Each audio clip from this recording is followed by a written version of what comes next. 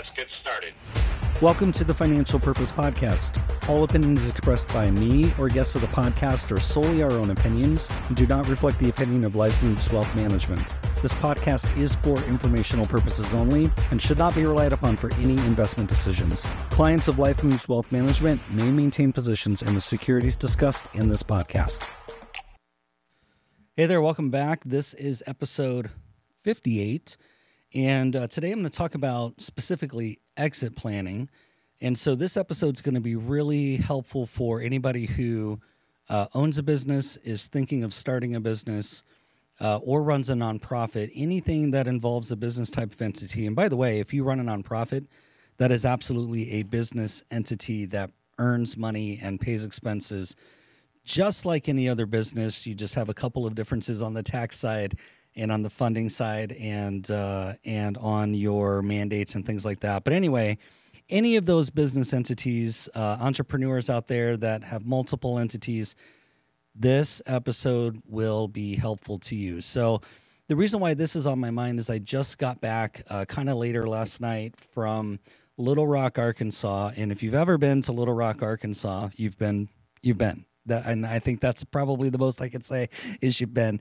Nice little town, met some really nice people, actually had a fun time meeting people at the hotel and even on the shuttle. My Uber driver was fantastic. It was like talking to my grandmother from the South, so I loved it. But anyway, I was in Little Rock for the Business Transition Summit, which is a one-day conference that is built around understanding the whole business transitions and exit planning process, because every single business at some point will have a transition, and it's just a matter of how effective and how well that transition goes.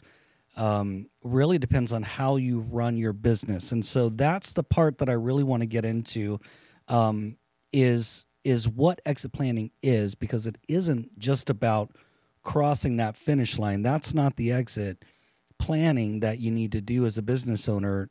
Exit planning is really about how strong you run the race through that finish line. And so if you think about, for example, running a marathon, if you've ever ran a marathon, I never have. I've only ran a series of 5Ks because I just don't believe there's any reason to run further than that unless something is chasing you. And even then, I've got some questions about why you should run further than that. But anyway, that's just me.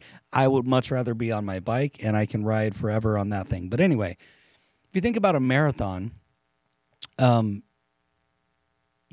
goal is to get to the finish line under a certain number of time. I think it's like 6 hours that you have to complete the thing, and obviously you want to try to get under 4 hours to feel like you're a good runner. And then if you can get around 2 or 2.5 hours, then you're a super elite runner. But how you prepare for that race determines how well you cross the finish line. Are you going to run across? Are you going to sprint across? Are you going to crawl across? Are you going to need somebody to help carry you across? That all depends on how well you've prepared and how well you've run that race. So real quick note about the Business Transition Summit. I went to Little Rock to attend that because I've been in talks with the organizers of that event for a few months, and we are bringing that to Scottsdale. And so I'm going to be the local chair of that conference here in Scottsdale. We're aiming for next spring, the March timeframe. So there's going to be a lot more details to come on that. But if you're a business owner, entrepreneur, nonprofit owner, or operator, definitely mark your calendars for the March timeframe. This will be an event that you will not want to miss. It is half how to run your business well, understanding where you are on the business journey, and it is the other half how you prepare for your eventual exit so that you can be one of the people who make it successfully. And statistically, only about 17% of businesses have a successful exit. And so if you flip that ratio, 83% of businesses in business operating today will not be able to have a successful exit and find a buyer that can take the business and run it well. So we want you to be in what's called the 17% club. And the more of you that get in the 17% club, we're going to have to change the name. And that is the goal of that particular event. How to run your business so well that it will be possible for you to successfully exit and go on to the next stage of your life, whatever that looks like for you. So that's coming. More to come on that. In the meantime, this episode has a companion blog post at lifemoveswealth.com/blog. And it's called Exit Planning. It's about running the race, not just crossing the finish line. And so my notes here are that blog post. I'm going to read a bit. I'm going to riff a bit, and we'll get through it. So here's the thing about exit planning. Many business owners, if they've heard of exit planning, a lot of business owners haven't. But as soon as you say the word exit planning, it makes you think of the finish line. And where that becomes challenging is you'll have either a mix of owners who will say, "Oh, that's not for me. I'm not planning to sell my business or leave my business." Or, a few episodes back I had John Chiacchio on, and we talked about, instead of using the word exit or sell, we want to use the word monetize, because your business is an asset and we monetize assets. And so, but they'll say, "Yeah, that's not for me. I'm not doing that for a long time." Or you'll have owners who say, "Yeah, that is for me. I want to sell my business in the next couple of months."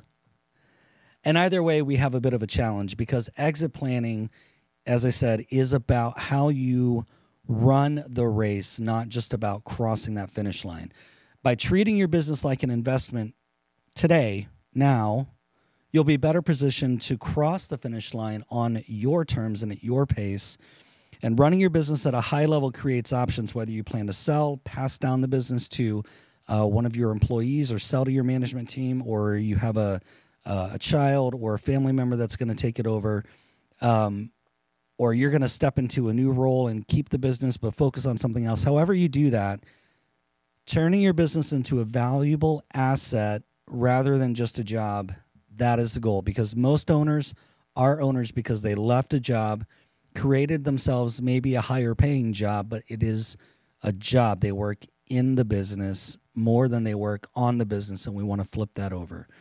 So I'm going to talk about a few things to help you understand how we want to run the race. So the very first thing is, as an owner, you want to know your numbers and you want to know what drives business value. And that's a critical part of running your business at a high level, right? The ability to have a deep understanding of your financials and knowing what drives value in your business. There are owners that I've worked with who they might look at their financials once a quarter, maybe once a year, maybe only at tax time. And then sometimes they're surprised by what they see on the numbers, or they're not sure how the numbers got to where they were. You want to be able to know those numbers inside and out, and not only know the numbers, but know what activities in the business are driving the numbers, either to the good side or to the bad side. And you want to make sure, if you have activity that is incentivizing the good side, that you are maximizing that. If you have activity that is incentivizing the bad side, that you figure out a way to fix that, correct it, and start driving it more intentionally. And so to do that, you've got to regularly review profit margins, cash flow, revenue growth, other key metrics that a potential investor or a buyer of your business might scrutinize. And it's not just about knowing how much money you're making. It's about knowing how efficiently your business operates and where the real value lies. Identifying the factors that enhance your business's value is essential for increasing its attractiveness to future buyers. And again, if you're somebody who says, "Well, I'm not planning on selling my business for another 30 years, what do I care about what a buyer thinks now?" Now is where you start to build the value that compounds for yourself over time. Because what happens in business is there's no straight line. It's never up and to the right. It always looks like a roller coaster. It's up and down and up and down and up and down and round and upside down and all the things. That's really what the business journey is. And there's sometimes along the business journey where you think you're at a higher stage, and then something happens in the business where you need to take a couple of steps back and regroup. And that can be things like you lose a key employee, or you lose a key customer, and so it takes a chunk of revenue away. Or you have to do an expansion of the business, or you just have something that happens where it moves you further back or further ahead of the business journey, and that will always be somewhat of a fluid continuum. So Whether things like customer loyalty, proprietary technology, or a strong management team, focus on the things that drive value in the business, and it's going to ensure that your business truly becomes an investment that is appealing to others, because you never know when there's going to be a great opportunity for you to bring on an investor, go seek more money, or somebody can come along and say, I really love your business. I like what you do. I think I can build on your platform. I'd like to buy all of your technology, all of your processes, and you get a massive multiple that you were not expecting. Those things only become possible when you run your business well. So that approach positions you not only to thrive, but it creates opportunities that you're going to need to fund whatever that next stage is, whether that's reinvesting into new ventures or supporting your retirement income. The next thing that we want to look at is turning your business into a source of wealth. And when you run your business like an investment rather than just a job, you're setting yourself up for long-term financial success. By optimizing your business's financial health and focusing on what drives value, you can create a steady path to funding whatever it is that you have as a future goal. The strategy ensures that when you do decide to exit, whatever that exit looks like, or monetization of your asset, if we want to look at it that way, whether that's starting a new chapter, pursuing a passion project, securing a comfortable retirement, whatever it is, treating your business as an investment allows you to shift from being an operator to becoming a wise and savvy investor. And that helps you make decisions that increase not only the profitability of your business, but it also increases the overall market value. So think about that statement. Making a shift from being an operator of your business, and we always want good operators because good operators run highly successful, profitable, great reputation type businesses in their communities. They provide good jobs. They are good community partners and participants, and they're engaged on a civic level. That's a good operator, but that good operator, we really want you to be able to step into the next level and become a savvy investor. That's where working on your business comes into play, right? So you own this business asset, you're treating it well, but you're running it like it's an investment, and that investment's job is to return value to yourself, to your employees, to the community, and that kind of thing. So in the long run, taking that approach, going from operator to investor, it will change the way you look at your business. It'll change the way you make decisions. It'll change how you evaluate whether or not you should make investments for marketing or for new product lines or to expand the team or to buy a piece of real estate or whatever it is. It's going to shift the way that you look at things like even just an ROI on any of those decisions. And I heard the term ROI more times than I can count on Tuesday at the Business Transition Summit because it's one of those terms that is in the business lexicon and everybody talks about it. But I think from my experience, and even from myself included as running a business, sometimes ROI is not fully developed, it's not fully understood, and it's not fully written out before the decision is made.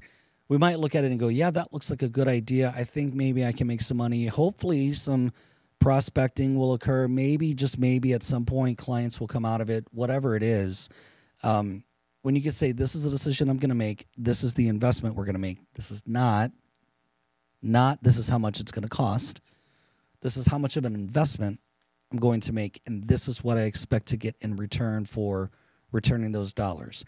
And it's important to note, Tom Bronson, who is the owner of the Business Transition Summit and the lead organizer, he will tell you, and he did say in the conference, that not every ROI can be measured in terms of dollars and cents.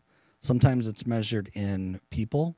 Sometimes it's measured in growth in certain areas. Sometimes it's measured in reputation management. Whatever that is, know what your ROI is, because that is how you start to look at your business as an investment rather than the job or the thing that you have to operate and hope that you can make payroll at some point. So in the long run, it gives you the most flexibility to transition when the time is right. It's going to maximize your financial outcomes, probably going to maximize financial outcomes for your people as well, which is very important. Okay, the next thing that we want to look at is, as a investor of an asset that is a business or an owner, if we want to be more comfortable there, you want to build your team of professionals. Now, I was in a breakout session, and the breakout session was focused on understanding the value drivers that lead to successful business exit outcomes, something along those lines. I don't think the title was that long, but that was the point of it. And someone asked a question about who, from a professional standpoint, does an owner need to have on their team? Who do they need to be working with on a regular basis? So obviously a CPA is important. Obviously a business attorney is important. Obviously a financial professional, financial advisor, wealth manager, financial planner, whatever you want to call that person, is important. The moderator of that event is a partner in a firm that consults on exit planning, business valuations, that kind of thing. And this is a quote. It's a paraphrase quote, but this is what he said. He said, here's the thing with wealth managers that you need to know. When it comes to wealth managers, it's kind of like how all thumbs are fingers, but not all fingers are thumbs. And as soon as I heard it, it clicked. I got it. I thought it was fantastic. I loved that quote. I'll say it one more time. When you think about wealth managers, it's kind of like thinking that all thumbs are fingers, but not all fingers are thumbs. And what he meant by that is, every once in a while, for all of the people who call themselves wealth managers, financial advisors, financial planners, whatever the title is, every once in a while, you'll come across one who understands business, what drives business value, how to assess business value, how to tie it into the owner's financial plan appropriately, and how to help the owner run that business like any other asset, so that when it's included on the owner's personal balance sheet or net worth statement, that it's actually a credible asset that can be monetized for future income, just like any other asset that's on there. And the problem is that a lot of people who sit in my seat on my side of the table and have the title that I have, they often don't really think about or want to know a lot about or even explore a lot about the business until the owner's ready to sell. And then they can help the owner find somebody who can help them sell it, so that the wealth manager gets the money to manage in an investment account. The problem with that is the investment manager, the asset manager, I'm using those terms on purpose, the wealth manager, that person has waited way too long to be helpful to that business owner, because, again, the exit planning is not about the sale. It's about what happens several years before the sale, so that the business is ran well enough that it can actually be monetized. So not all wealth managers have the knowledge, the understanding, the interest in helping business owners pre-sale and helping them run their business. So his advice was to find a financial professional that understands how this works. And if you're listening, I am pointing to myself shamelessly, because you have to be able to pull a P&L, sit down with the business owner and ask them questions about what shows up on that P&L. And then to be able to bring that over to the balance sheet and the cash flow statement and understand how those three statements talk to each other, so that you can give the client some advice on things like I've done this. Hey, let's start a spreadsheet. I'm going to take your detailed profit and loss statement, not just the summary. I'm going to take the detailed, which means I'm going to go through every single transaction that shows up on the P&L. or that drives a number on the P&L. And we're going to figure out which one of these for sure is a business expense and which one of these for sure is a personal expense. And if we're not sure about either of those two, it's probably going to be a personal expense. And we want to do that because we don't want you living out of your business, because anybody, a banker, an investor, a potential buyer who looks at those financials, and if it looks unclear, if it looks a little messy, if it looks like you're living out of the business, if it looks like they're going to have to do a bunch of work to do add backs, they're going to give you a massive discount, and they're just going to say, this looks like a mess. I think I can run it better, but I'm not going to pay you what it's worth because you haven't ran it well and you have decreased the value. And suddenly you're saying, no. Those are my expenses. Just add them back. They're not going to want to do all that work. So maybe they'll give you the add back for things like your rent payment or your salary as the owner or something like that. Maybe your health insurance premiums, whatever it is. But that's it. They're not going to go through and say, okay, I'll add back this 7-Eleven and that Starbucks and this Apple store and this Amazon and those kinds of things. They're not going to do that. But you need a financial professional who can sit down and say, hey, let's get this fixed. Let me look at your pricing structure. Tell me how you're paying these employees.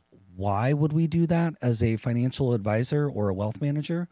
Well, because most business owners, especially small business owners, the financial health of the business directly impacts the financial health of the individual or the personal financial planning. And so we want to be sure that those two things are tied together, because they flow through.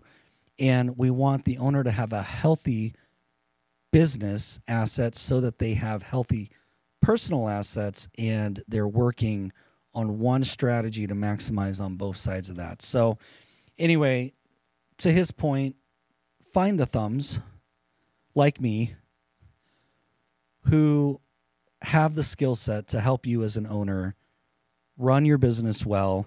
Now, again, I'm going to stay in my lane. I'm not a business consultant. I'm not going to come in and fix your operations.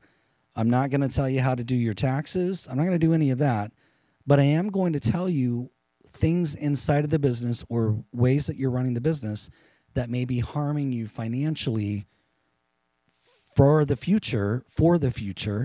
And that's kind of the job, right? So if that number for the business asset's going to show up on the business owner's personal net worth statement, then we should have a really, really damn good understanding of what that business really is worth, why it's worth that, and what we can do to continue to maximize that asset. So that moderator, as I said, he said that quote, and I'm just going to say, you'll see this in the blog post if you go check it out again, lifemoveswealth.com/blog. Basically, any person with the title that sounds like financial advisor, wealth manager, financial planner, whatever, who quote unquote works with business owners, but doesn't help them understand their business KPIs, their pricing model, their financials, their business value. If they're not working on that stuff, they're really not providing true wealth management. And my guess is they only really want to get the assets so that way they can get a bigger paycheck because they're managing more money. That's just my guess. I'm sorry, that's the reality. If you're one of these people, you're a financial professional hearing this and you're working with business owners, start doing those things if you're not already, because that's how you truly earn the value of the fee that you're charging. It's not on the investments. It's not how good your strategy is. Anybody can make an investment strategy anymore. Anybody can pull up ChatGPT. That sounded really blurry. ChatGPT. Anybody can pull it up and type in a command to give you an investment portfolio that has this mix, that has this protection, that has, this Sortino ratio or this volatility index, or, whatever your criteria is, you can throw it in there. Give me the highest Sharpe ratio with the least volatility, whatever. It's going to give you an investment portfolio. I've actually done it just for fun. So anybody can do that now. There's literally very, very little value in the investment portfolio. There just is. There's some value in the investment process, in the selection process and how that works and your buy-sell discipline. But there's really no value in just running investments. There just isn't, in my opinion. So in the end, when we're thinking about exit planning, it isn't just about leaving the business.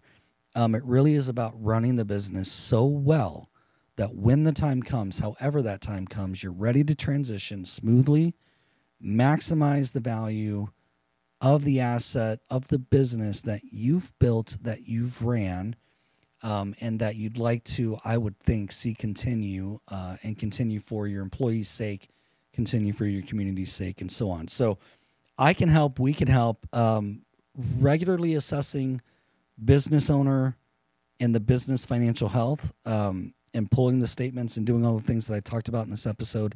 It is part of the Life Moves Wealth financial planning process for business owners. And so you can always learn more about that. If you go to lifemoveswealth.com, there is a page for business owners. You'll see a couple of the challenges that most business owners face. These are the things that we work on regularly as a part of personal financial planning, because if you're a business owner, there is absolutely no way to do personal financial planning without pulling in the business. So if you're talking to another financial advisor, make sure that they're considering the business and truly helping you work on that as a financial asset, because it's very important. And if they're not, please go find somebody who is. Again, go to lifemoveswealth.com, shameless, selfish, not sheepish, absolute plug for Life Moves Wealth and for the work that I do. Because we do it well and we can certainly help. So I hope that this episode has been helpful to you for thinking about exit planning. I'll tell you, in the coming episodes over the next few months, we'll probably be talking a lot about exit planning, maximizing business value, and those kinds of things, because we will be the host of the Business Transition Summit here in Scottsdale. I'm working on putting together the advisory board at this point. These are going to be the people who are going to not only be sponsors of the event, but they're going to help create content that's going to be valuable for you to get as a business owner. So again, March is the time frame for that Business Transition Summit. It's going to be awesome. It was awesome in Little Rock. I can't wait to get it here in Scottsdale. It's going to be a lot of fun. So you'll be hearing more about that. At some point, I will have Tom Bronson on the podcast, maybe a couple of times, and we're going to talk about truly maximizing that business value for yourself and for your employees, and again, for the community. So rather than beating a dead horse, I'm going to wrap this up. Please like, subscribe, share the episode if you are listening and you know a business owner who you think just feels like they are running ragged and, you know, they just have created a job for themselves and they can't get above it. Send them my way. I'd be happy to talk with them. I'd be happy to help them assess where they are in their business journey, what's going on, what we might need to do to help, and then more importantly, how I can help them start to work on the business rather than just in it. And questions, hit info@lifemoveswealth.com. Be happy to talk with you there. And until next time, go be financially awesome. Take care. Thanks for listening to this episode. Be sure to like, subscribe, and share. To learn more about your financial purpose, visit lifemoveswealth.com.